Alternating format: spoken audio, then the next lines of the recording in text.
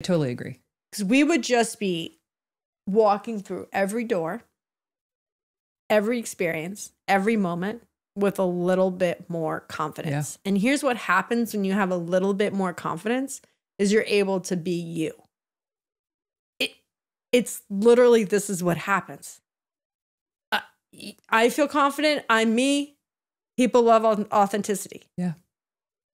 And it's like, just, I don't know. I just feel like after 2022, I just want to like be me, own the shit of it. I'm good. I'm good here. I want to like go to Harvard and make the most of experience and meet amazing people that inspire me and, you know, love my friends because they're just badass.